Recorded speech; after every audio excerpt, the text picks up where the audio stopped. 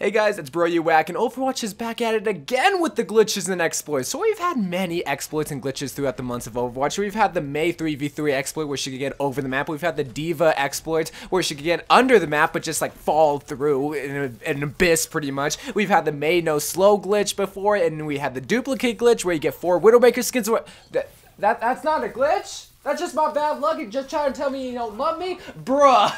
The main point that I'm trying to make here is that the Blizzard team has pretty much been on it for the most part. If they see that there was like a game-breaking glitch or just something that really shouldn't be in the game, they usually fix it within maybe a week, sometimes maybe 2 weeks if it's really that hard. Like, okay, is this really broken? Should we really fix it? But pretty much they do a pretty decent job. But with this new Uprising patch, and it seems like every time there's this new event for Overwatch or just a new game mode or a map being added into a game, it's just going to cause a lot of things to go haywire, and that's kind of unavoidable because whenever you add stuff to a game, it's going to cause the other assets that are part of that game to kind of glitch out or just kind of cause an exploit that a lot of people like to just use in the game and just kind of ruin the fun for everybody. And what I'm talking about is like little stuff like, okay, there's like this glitch with like the Genji blade. Whenever you can use his ultimate, a little green dragon kind of stays with him. Obviously that's not too game breaking, that's actually kind of funny, I saw it in some funny moments. But then there's stuff like the Mei freeze and ice block glitch. Like, so yesterday I was playing, I think, Volskaya Industry. I actually posted it in my competitive Overwatch gameplay if you want to go check that video out. But pretty much what happened, I was playing Volskaya Industry, playing as Mei, and I think I got hooked by the Roadhog, and of course I'm gonna go into my cryo freeze because hey, I got hooked, I'm gonna try to escape that.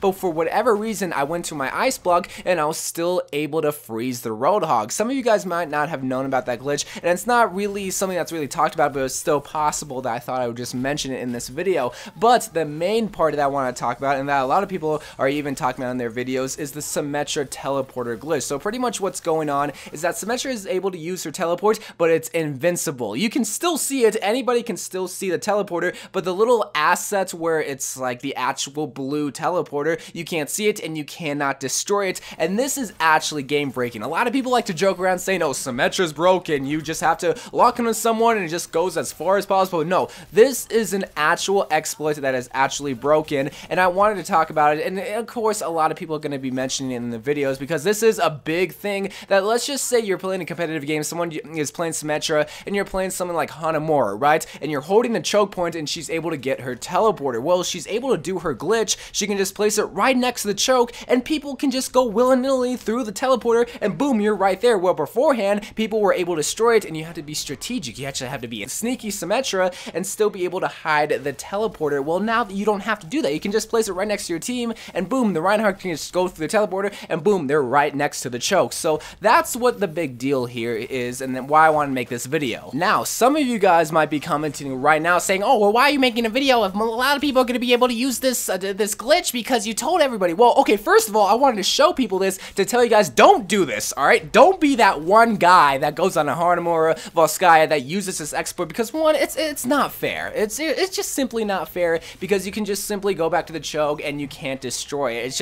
It's no fun for the enemy team, and it's probably, okay, it's probably going to be fun for you guys. I'm going to be honest. I'm not going to be here saying, oh, it's not going to be fun for you guys. No, it's going to be totally fun because you're going to be able to win the game. But the second reason why I want to show you guys is because, okay, yeah, you can totally use this glitch, but Blizzard is going to be after you. Blizzard, I think, came out on a post recently saying if people are going to be using this exploit, which this is an exploit. The difference between a glitch and an exploit is that a glitch really isn't something that's going to be game breaking. That really doesn't harm the gameplay, like the Genji blade, right? Whenever you ultimates, that's a glitch. That's not really game breaking. That's not going to help Genji get more slashes in. No, it's not anything like that. It's not going to benefit you, and it's not going to harm the enemy team. But an exploit is something that you go out of your way to do and to benefit your team, to make the enemy team at a disadvantage because, hey, you can't destroy this teleporter. That's the difference between a glitch and an exploit. An exploit, you go out of your way. A glitch just kind of happens and really doesn't harm the enemy team, or in fact, it may even harm you, and you don't want to do that. Now, what I've said previously by Blizzard saying that they're going to be coming after the people that use this exploit, like, obviously this isn't supposed to be in the game,